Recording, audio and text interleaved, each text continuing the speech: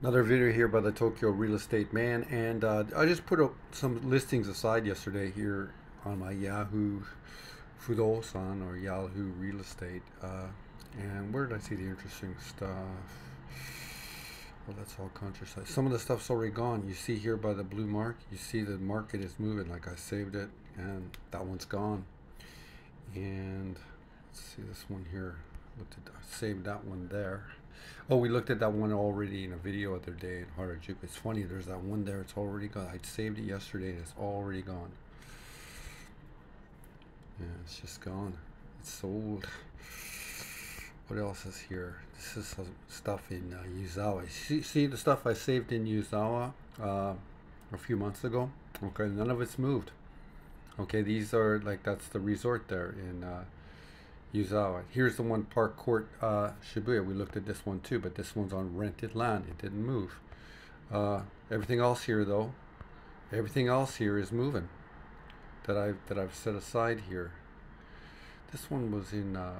Oh, this one here I set aside yesterday in. This is in Bunkyoku, which is sort of in northern Tokyo, and I forget exactly about this listing right here, but let's have a look at it right here.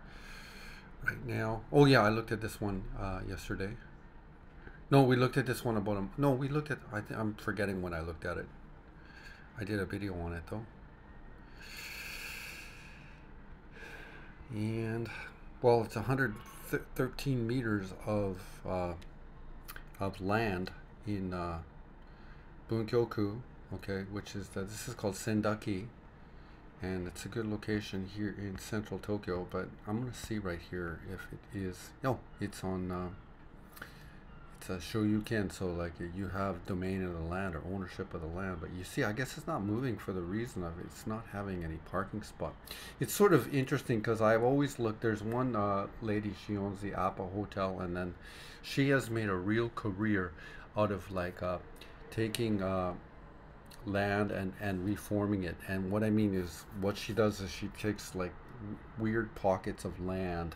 She finds a place where there's a weird sort of shaped pocket of land that offers a discount, and she would reshape it into a hotel. So she's really good that way. She's really interesting businesswoman. That's probably what I was thinking when I looked at this, because I saw this yard in the back here like that, and I thought, well, if you could somehow expand the house a little bit into the back right there, and for example could sort of form some of the house into like a driveway or something like that, and you couldn't really have a gasoline car, but if you had an electric car, for example, there would be no exhaust and stuff like that.